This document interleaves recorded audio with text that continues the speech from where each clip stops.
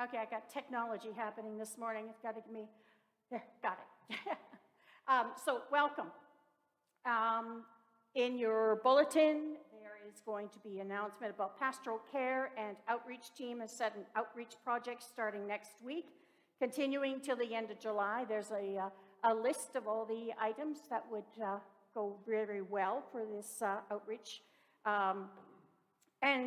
Speaking of your bulletin, have you looked at it yet? Have you checked out the definition of a bulletin? It's either something you read while I talk, it can be used as a fan in churches without air conditioning, or it can be your receipt for attending the service. When Adrienne asked me to stand before you today, she mentioned that some churches recognize what's known as Holy Humor Sunday on a Sunday that follows Easter, though you can do it anytime. It gives us the opportunity to set aside a Sunday to celebrate God's gift of laughter and joy. It's funny, when the subject came up at one of our board meetings, the first thing asked was, is Scott going to be involved? You'll have to wait and see. So when I researched, or should I say Googled Holy Humor Sunday, I found out that this special day has a long and rich history in many congregations around the world. Churches back in the 15th century Bavaria used to celebrate this Sunday after Easter as God's joke, or the Easter laugh. Priests would deliberately include funny stories and jokes in their sermons with hopes to make their congregations laugh.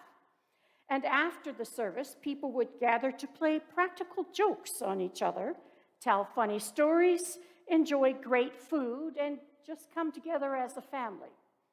It was their way of celebrating the resurrection of Jesus, the supreme joke that God played on the angel of death by raising Jesus up from the dead.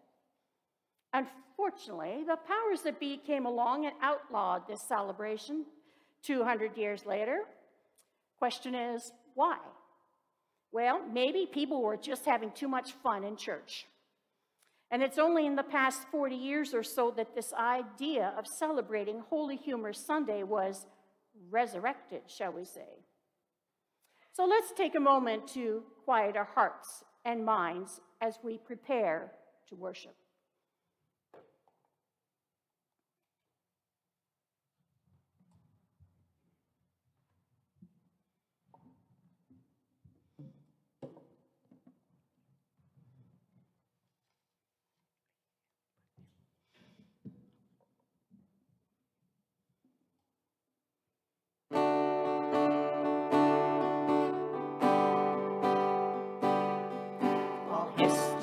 Shall bow before your throne. Time and space on bended knee shall come. Though kingdoms pass away, your majesty remains. How great you are, how great must be your song. The Alpha and Omega without end, the everlasting makes this wretched bread. The angels stand in awe, this beggar heart responds. How great you are, how great must be your song. You're the hymn of the ages, the hope of all the world. You carried our redemption on your shoulders. You're the anthem of salvation, Jesus, Lord of Lords. Your legacy will echo through the ages.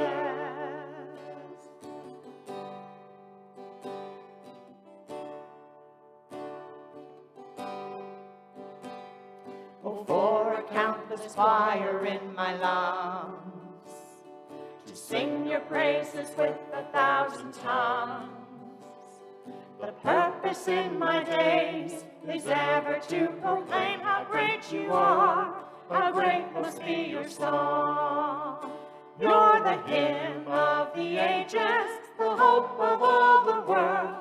You carried our redemption on your shoulders. You're the anthem of salvation, Jesus, Lord of Lords. Your legacy will echo through the ages.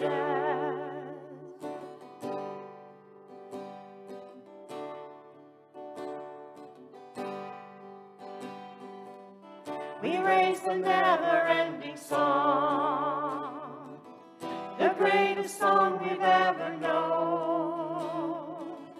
The song of angels, the hymn of ages, holy is the Lord. We praise the never-ending one, the greatest joy we've ever known. Oh, hail King Jesus, forever glorious, holy is the Lord. You're the hymn of the ages, the hope of all the world. You carry our redemption on your shoulders. You're the anthem of salvation, Jesus, Lord of Lords. Your legacy will echo through the ages. Your legacy will echo through the ages.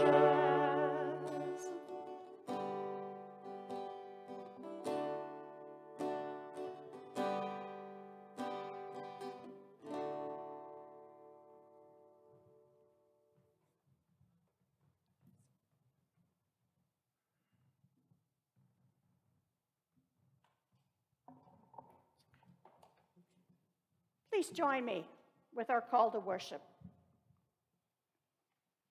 Christ is risen. He is risen indeed. Hallelujah. Let us rejoice. Let us celebrate with holy humor. Let us laugh. Let us dance. Let us sing praises of joy.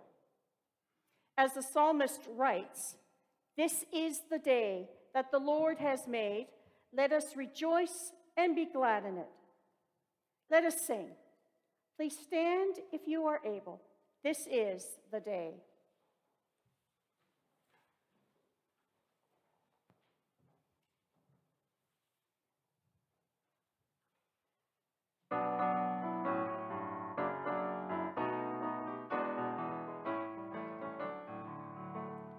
This is the day, this is the day that our God has made, that our God has made.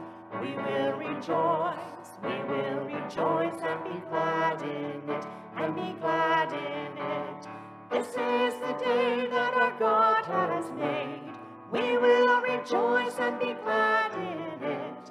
This is the day that our God has made. Open to us your gates, O God, your gates, O God. We will go into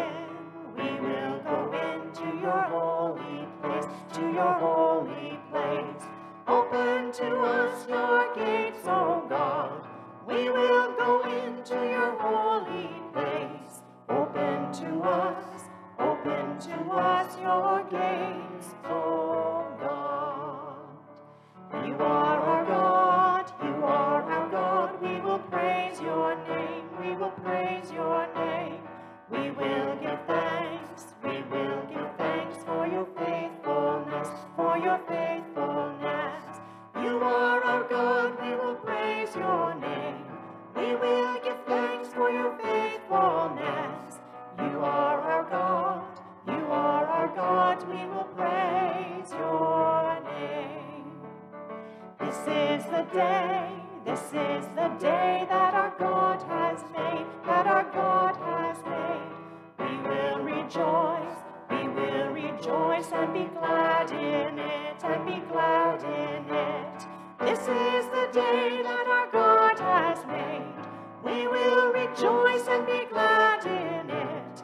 This is the day that our God has made. Please be seated.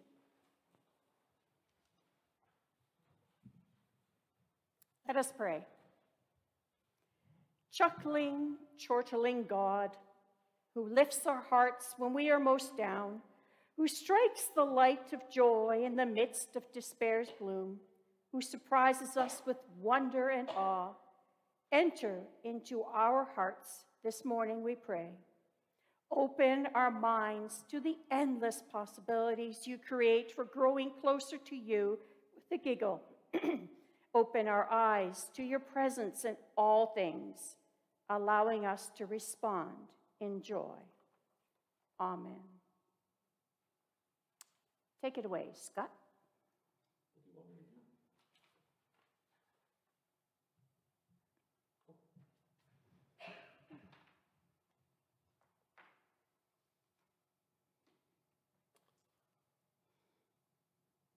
I'm not sure what you're expecting, but here goes.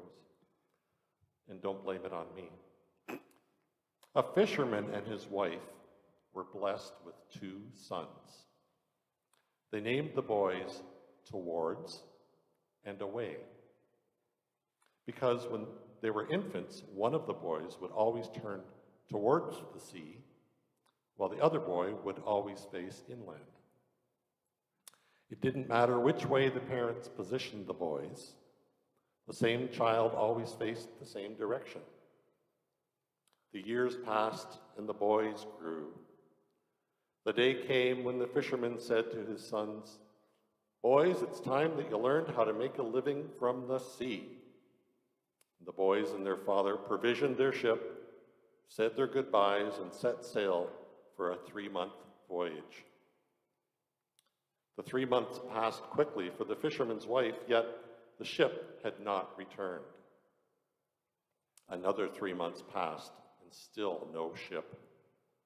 Finally, after 3 whole years passed, the grieving woman saw her husband walking slowly down the lane toward her house, alone. "Goodness," she said, "what's happened to my darling boys? What happened to Towards, and what happened to Away?" The ragged fisherman told this story. "We were barely a day out to sea when Towards hooked into a great fish. Towards fought long and hard, but the fish was more than his equal. For a whole week they wrestled upon the waves without either of them letting up.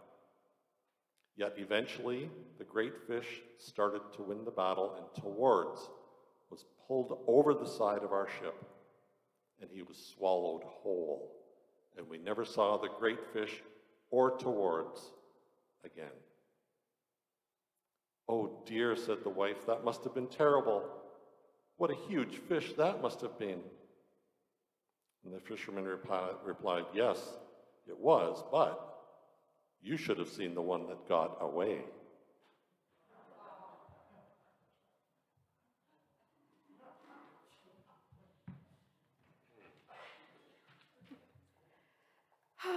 Yes, he's involved. Our scripture reading today is a familiar one. It's taken from Ecclesiastes chapter 3, verses 1 to 8. A time for everything. There is a time for everything and a season for every activity under heaven. A time to be born, a time to die, a time to plant, a time to uproot, a time to kill, a time to heal, a time to tear down and a time to build, a time to weep and a time to laugh, a time to mourn and a time to dance, a time to scatter stones and a time to gather them, a time to embrace and a time to refrain, a time to search and a time to give up, a time to keep and a time to throw away, a time to tear and a time to mend, a time to be silent and a time to speak, a time to love and a time to hate, a time for war and a time for peace. May God add his blessings to these words. Amen.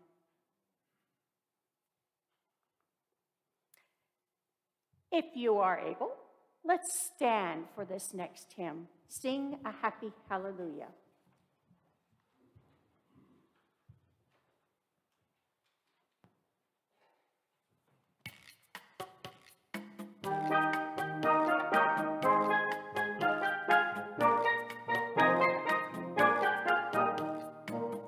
Sing a happy hallelujah. Sing it out with heart and style. We're the echo of God's laughter. We're the image of God's smile. Hallelujah, all creation. Hallelujah, everyone. Hallelujah, all creation. Hallelujah, everyone. We're the proof of God's good humor. We're the twinkle in God's eyes, made to shine, reflect the glory, given light and space to fly. Hallelujah, all creation. Hallelujah, everyone. Hallelujah, all creation. Hallelujah, everyone. Sarah laughed at God's good timing. Mary sang and David danced. Jesus smiled and hugged the children. So is life for us enhanced. Hallelujah, all creation. Hallelujah, everyone. Hallelujah, all creation. Hallelujah, everyone. Every day sing hallelujah. We are loved though so absurd. Human, foolish, chosen people. God still takes us at our word. Hallelujah, all creation. Hallelujah, everyone. Hallelujah, all creation. Hallelujah, everyone.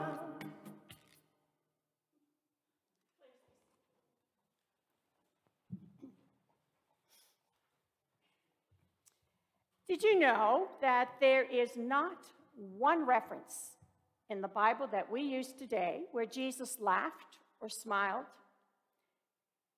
We know that he was thoughtful, driven, a great storyteller. We know he got angry. We know he cried. But did he ever smile or chuckle or break out in laughter? Because Jesus was just as human as we are. We love to laugh. I'm thinking he did too. But we are so used to hearing and seeing Jesus as this somber, serious, getting down to business kind of man. Many paintings have depicted that. We forget this picture. The laughing Christ. Hugh Farquhar, one of my professors, describes Jesus in this image as this. It honors what the gospel tells us, that the central figure of the Christian faith is a joyful Jesus, one who spoke of his own joy and of his own desire to transmit that joy to others. His vibrant spirit shines through the pages of the Gospels. We have been conditioned not to expect Jesus as having a sense of humor, so we don't look for it. We don't look for it. So true, isn't it? Remember Jesus' first miracle? Jesus and his disciples were invited to a wedding. Family, friends, and neighbors gathered together to celebrate a momentous occasion. Now, how do you picture Jesus in this setting? Is he bored? Does he just sit there, arms crossed, furrowed browed, and scowling? Well, the story doesn't tell us.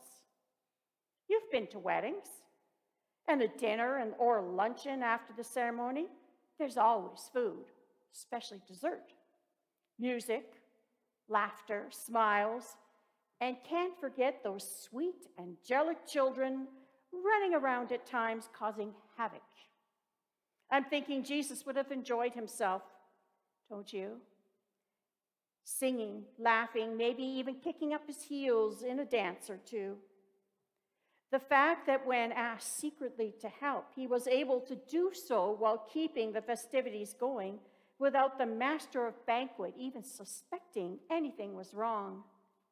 Quietly, without a fuss, the water turned into wine, changing an unfortunate event into something sparkling, colorful, and vibrant.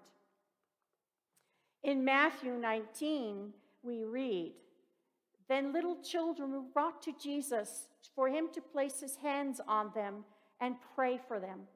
But the disciples rebuked those who brought them. Jesus then says, 'Let the little children come to me and do not hinder them, for the kingdom of heaven belongs to such as these.'" Well, there must have been something about Jesus that parents, especially moms, trusted and respected. Do you think they would have brought their children to him if he was a solemn, gruff, a sour-looking guy? Don't you think he would have smiled and laughed while watching the antics of children running and giggling while they play, while they tell Jesus stories or jokes? And knowing my grandchildren, kids can say the darndest things to those they trust and love. So how about when Jesus met Zacchaeus, the wealthy tax collector? Zacchaeus couldn't see Jesus from where he stood amongst the crowd. He had to shimmy up a sycamore fig tree. It's written that Zacchaeus was not of a tall stature, probably had short legs. I don't know about you, but I see him with a body that may be considered somewhat portly, maybe not having the best athletic physique. I'd like to think that Jesus had a bit of a smile on his face, or even choked back a laugh when he came over to Zacchaeus, who was perched in amongst the branches, a precarious hold, struggling to stay on a branch. Jesus asks him to immediately come down, for he must stay at Zacchaeus' house. Watching Zacchaeus hurriedly come down from the tree may have been a moment of entertainment if the descent was not overly graceful. We know that God, almighty, eternal, all-powerful, has a sense of humor. Just look at creation, perfectly designed. And as the Bible tells us, we have been made in God's image. Hence, there's no doubt that we have a sense of humor. It also makes sense that Jesus, as the Son of God who shares God's characteristics, would also have a humorous side to him. Jesus must have had a captivating personality to keep the attention of crowds for days and a steadfast loyalty of his disciples for 3 years. In addition to being a riveting teacher whose words brought life, he was likely the kind of personality that was just fun to be around. He understood human emotions, of which humor is a fundamental part. There's a time to plant, a time to reap, a time to build, a time to tear down. There's a time to dance, a time to sing, a time to laugh, proving to us that God has given each one of us a sense of humor, a part of what defines us as children of God. I found this poem written by Linda Maynard entitled, "A Smiling, Joyful You." Today I saw a picture of you with a smile on your face. My heart became joyful. I felt filled with loving grace. So many times you've been remembered with expression full of pain, as if the thought of portraying you happy would somehow be a shame. Surely as a baby you giggled and filled your mother's heart with joy, and there must have been some mischief too as you grew to be a boy. I tried just to imagine you at play or happily climbing a tree. At 12 when you amazed the teachers. It must have set your heart to glee. When you became a man and others gathered in curious fascination, I picture your handsome face filled with wit and absolute jubilation. That first miracle you performed quietly at the wedding festivities records a time of merriment in your amazing life's activities.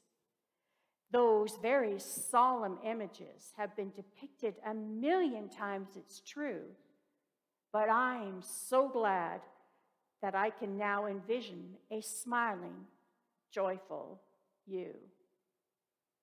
Scotty.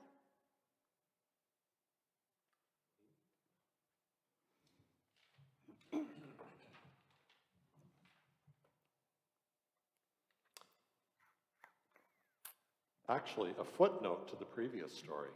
Uh-oh. So the two children, Toward and Away, when they were little, they only had one bedroom in their house. So Toward slept in a regular bed, but apparently Away slept in a manger.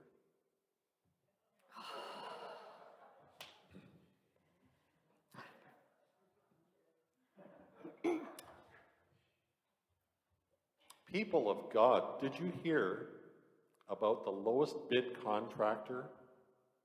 Actually, the fellow who painted the roof of this church. Yeah? Well, before he painted the roof, he diluted the paint, watered it down 3 times before applying the paint to the church roof. What happened? Well, the first rain washed the roof clean. What happened then? Well, the minister called the contractor into the church and gave him a stern talking to, then sent him away, saying, What did he say? "Repaint and thin no more."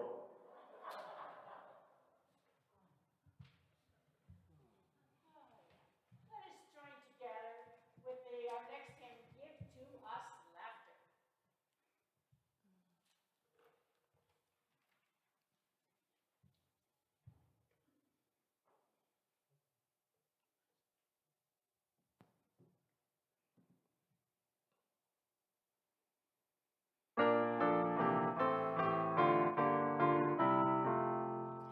Give to us laughter, O source of our life. Laughter can banish so much of our strife. Laughter and love give us wholeness and health. Laughter and love are the coin of true wealth. Give to us laughter as sign of deep joy. Let us in laughing find Christian employ.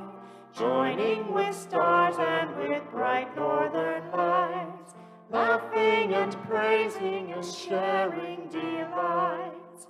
Why do we worry that we will lose face? I act like king for the whole human race, often in family and often with friends.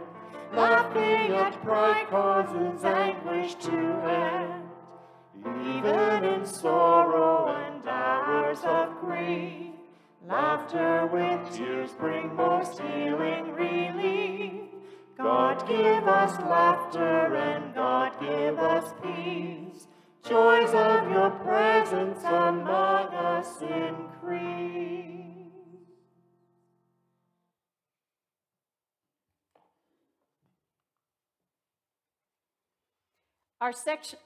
Our second scripture reading is taken from Genesis, chapter 17, 18, and 21, though selected verses. And I will be reading from the Message. In chapter 17, God said to Abraham, "I'll bless Sarah. Yes, I'll give you a son by her. How I'll bless her. Nations will come from her. Kings of nations will come from her." What does Abraham do? He fell flat on his face. Then he laughed, thinking, can a 100-year-old man father a son? And can Sarah at 90 years have a baby? Your wife Sarah will have a baby, a son. Name him Isaac, which means laughter.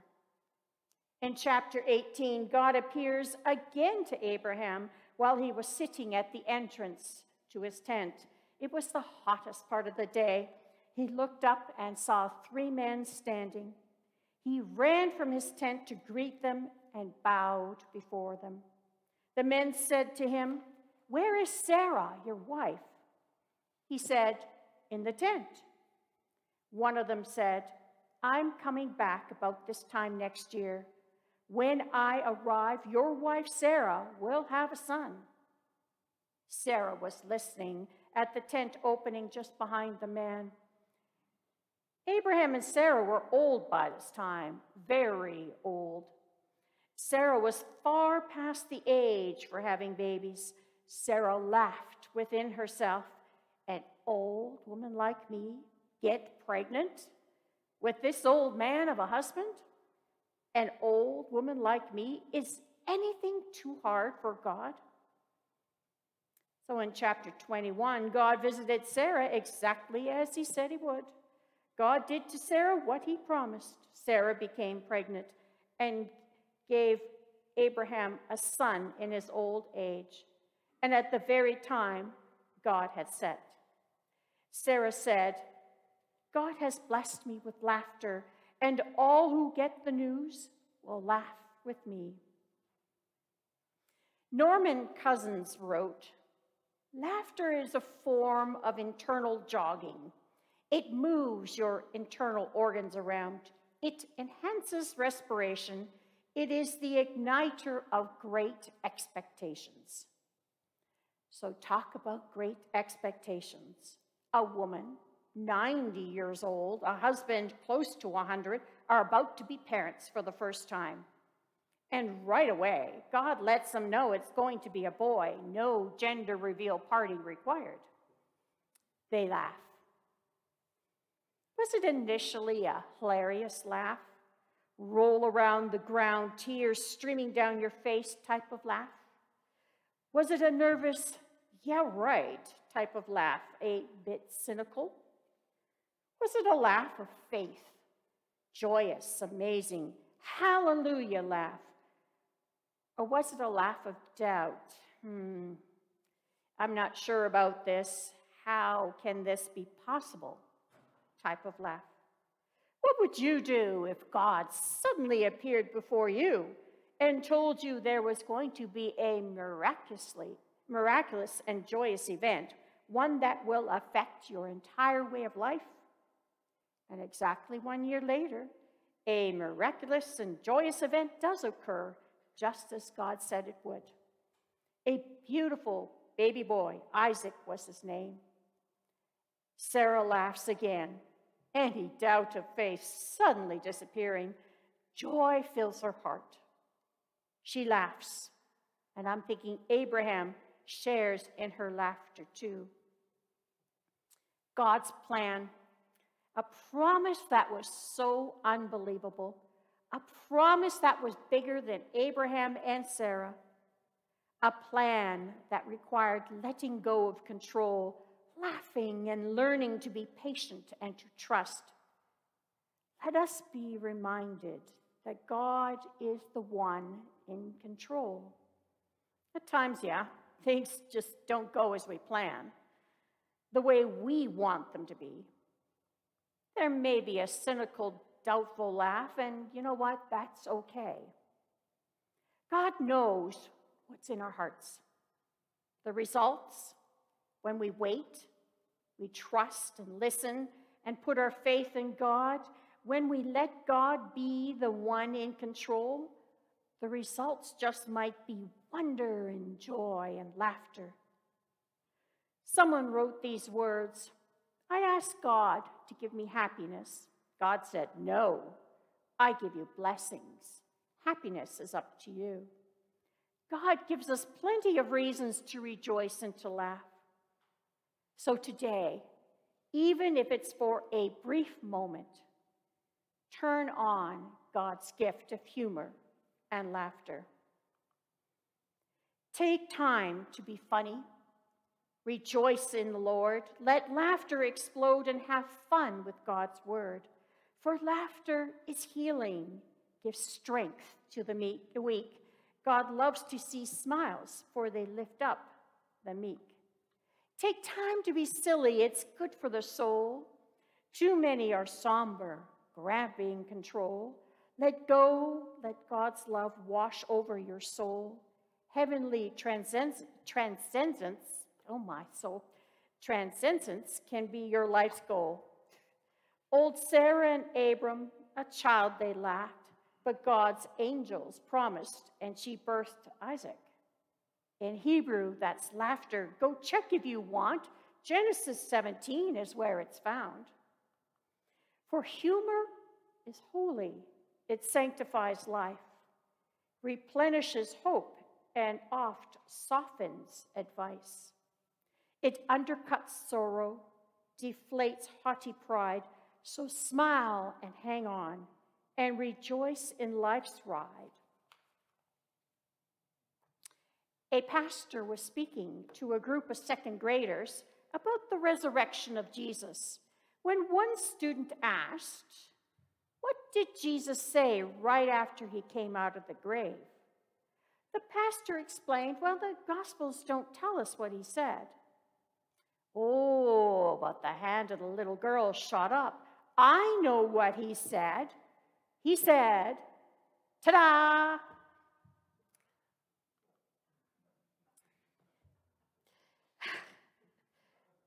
Our lives overflow with good gifts which come from God. Out of the goodness we enjoy, let us present our offering to God with thankfulness and generosity. Let us pray. Living God, we offer our gifts today in hopeful gratitude. Bless these gifts and use them to increase the goodness enjoyed by those in need. Bless our lives that through our relationships, others will be touched by the hope we know in Christ Jesus and find their lives blessed by his love and mercy. Amen. So amid the laughter and the celebration of this day, it's good that we pause and remember that many carry burdens that need not be carried alone. Let us pray. God of grace, God of love and laughter, we thank you that we are so wondrously created and that we are made for relationship with you and with one another. We thank you for laughter with family, friends, and loved ones. We thank you for the laughter of children and the song it creates in our hearts. By your great unending love, you inspire in us a spirit of imagination and creativity. Help us to use that spirit to play more, to laugh more, and to create beauty in every way possible. Remind us to laugh out loud, for doing so will heal some of the wounds within us. Not all, but some. God, we pray for those who cannot find their laughter today, for those who are grieving or suffering illness of body, mind, or spirit. For those who are lonely and in need of someone to share their time and friendship. For those who have not yet moved into the season and spirit of Easter and find themselves stuck in the gloom of Good Friday. And for families who have lost everything and for lives destroyed because of war, for those who are faced with impossible choices. May these and the troubles of all your people be soothed, blessed, and comforted by your holy presence. May we each find the laughter within us that sets our spirits free, and in that freedom, may we take your love into every part of our lives. These and all the prayers of our hearts we offer now in the name of Jesus, who taught us to pray together, saying, Our Father,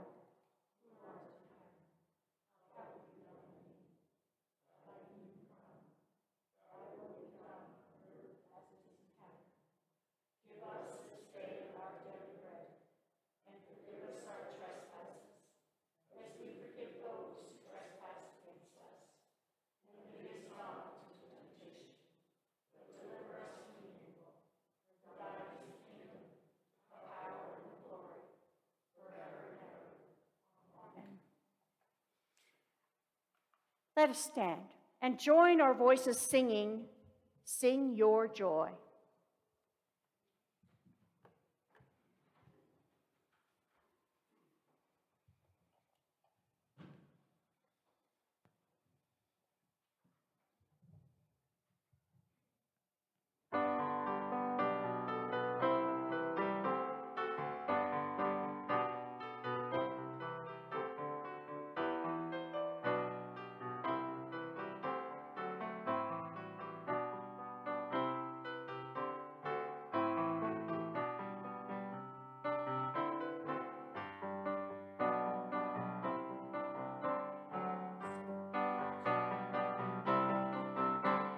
Sing your joy, proclaim God's glory. Rise and sing, the morning has come.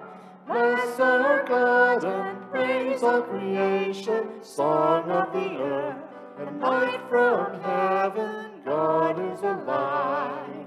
Hallelujah.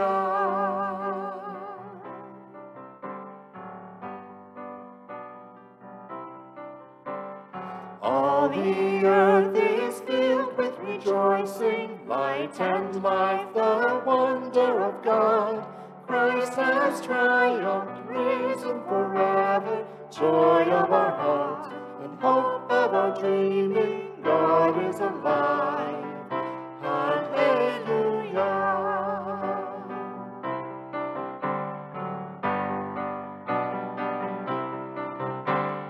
May we learn to become your kingdom. May we be your kindness and truth. Love is our calling, gift of your presence, children of God, the Spirit of Jesus. God is alive. Hallelujah.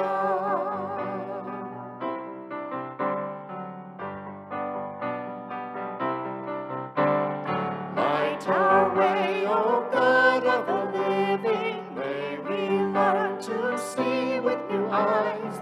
Jesus the Lord, our power and promise. Light for the blind, and food for the hungry. God is alive. Hallelujah.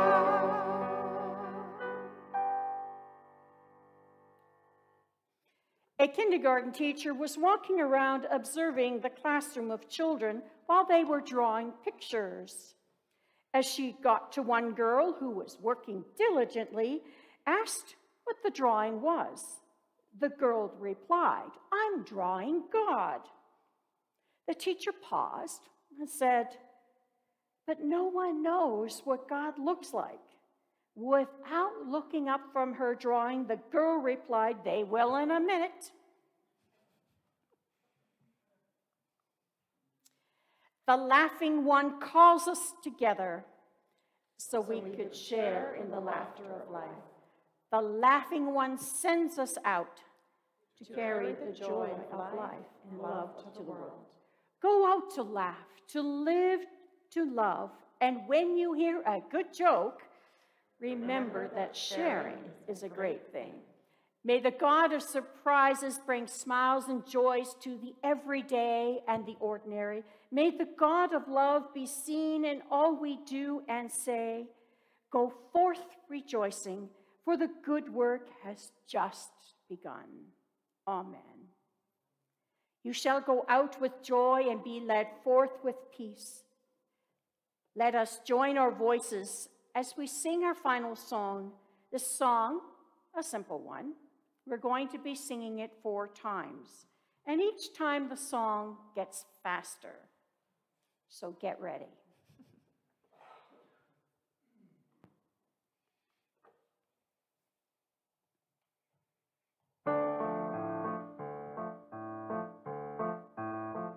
You shall go out with joy and be led forth with peace. The mountains and the hills will break forth before you. There'll be shouts of joy, and all the trees of the field will clap their hands.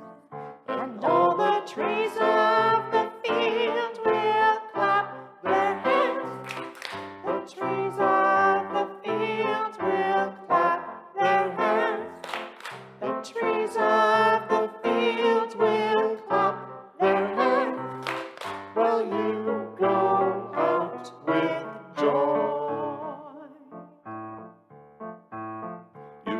go out with joy and be led forth with peace.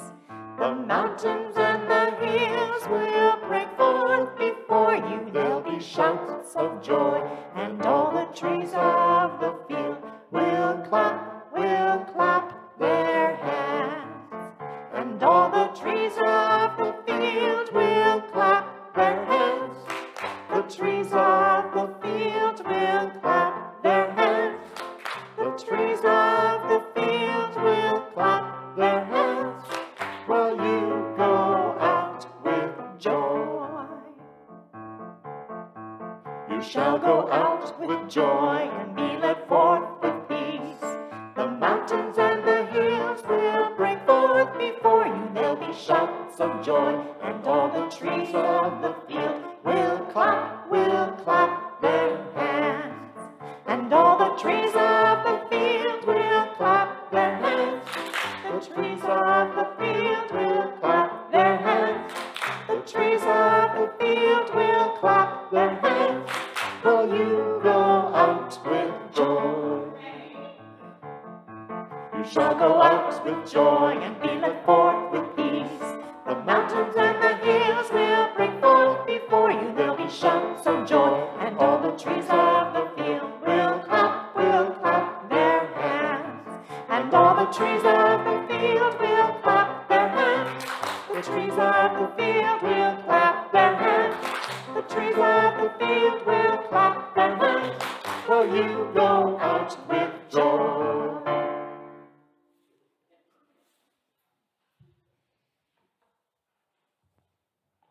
Play something.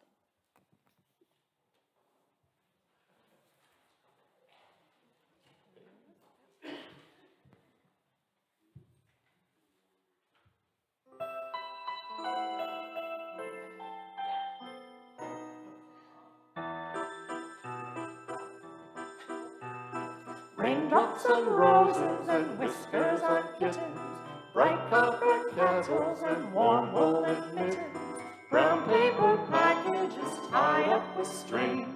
These are a few of my favorite things. Cream-colored ponies and crisp apple strudel, doorbells and sleigh bells and schnitzel with noodles, wild geese that fly with the moon on their wings. These are a few of my favorite things. When the dog bites, When the bee stings, when I'm feeling sad, I simply remember my favorite things, and then I don't feel so bad.